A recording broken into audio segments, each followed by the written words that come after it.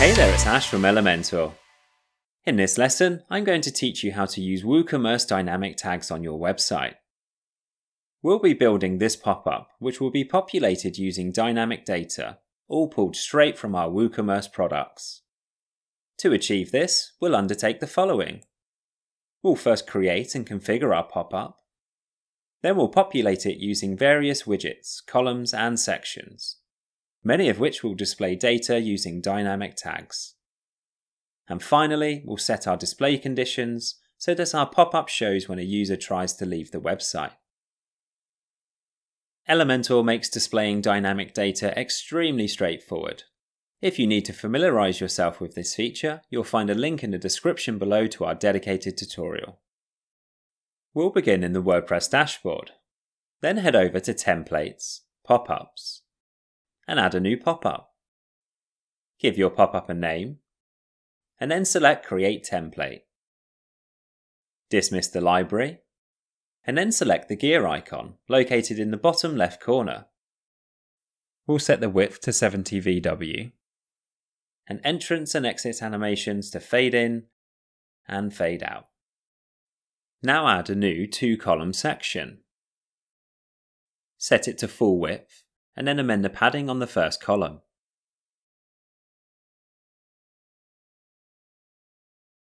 Drop in a heading widget, amend the text, alignment, and typography. We'll add in a divider image, and next we'll drop in another heading widget. And this time, instead of manually amending the text, we'll set it using dynamic content. Select the dynamic tags icon, and scroll down until you see product title. Open the dynamic options by selecting the wrench icon, select all, and then search for your product. Now set the alignment, color, and padding.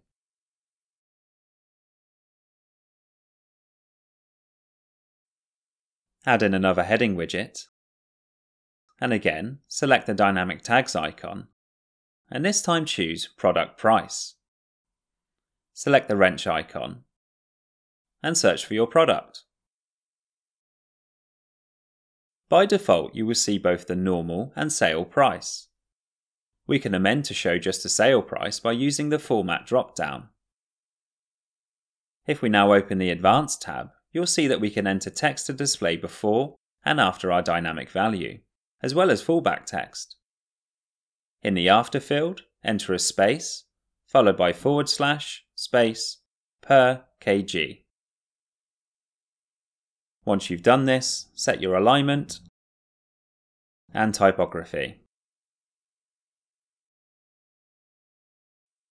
Now search for and drop in the custom Add to Cart widget. Search for your product. Amend the text. Alignment. Remove the icon. And then in the Style tab, adjust the typography. Normal colors. Add a border. Border width, border color, border radius, and then set the hover colors for this button.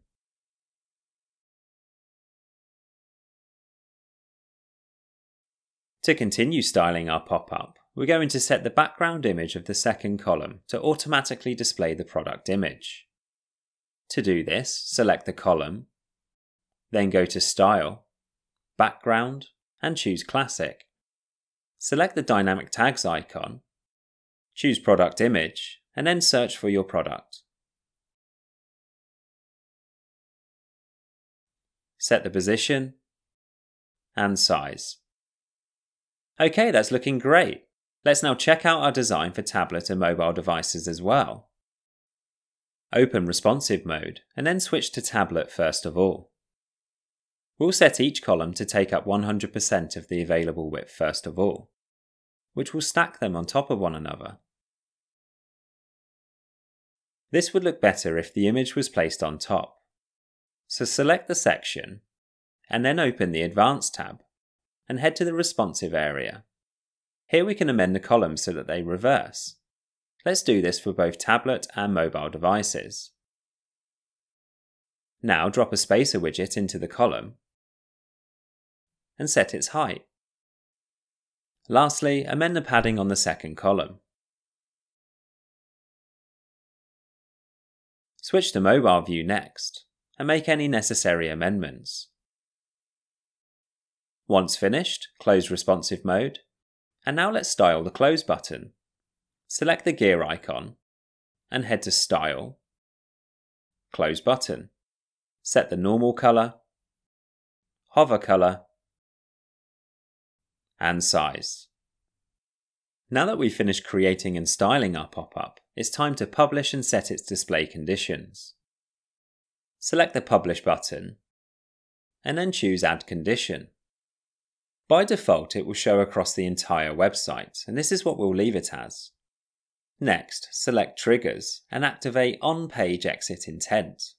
This ensures the pop-up appears when a user is about to leave the page, hopefully enticing them into purchasing a product before they go. And finally, to ensure that our pop-up isn't too intrusive, we'll set advanced rules to display only once. When finished, save and close, and now your pop-up is ready. If we now visit our website and act as if we're about to leave, you can see the pop-up fades in and displays our offer. Utilizing pop-ups on your store can be really beneficial in both promoting products and engaging with your customers. By using this helpful elemental feature, coupled together with WooCommerce Dynamic Tags, you have a powerful toolkit at your disposal to drive more sales for your business. Thank you for watching. Be sure to comment below with any questions, and don't forget to subscribe to our channel for more amazing courses and tutorials.